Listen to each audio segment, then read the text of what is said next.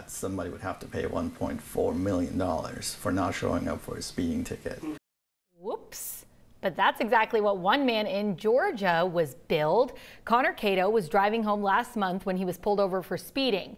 He was going 90 in a 55-mile-per-hour zone, so he says he was ready for a super speeder ticket. But he didn't think the bill would be so high. Officials in Savannah, Georgia say that the price tag is just a placeholder because all super speeders are required to come to court. Man, if I got a bill in the mail. Oh my gosh.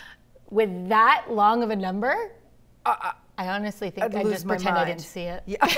Just kidding, just kidding. Right. Try to get that out of me, because it ain't gonna happen for my entire life. Yeah, good luck, court system.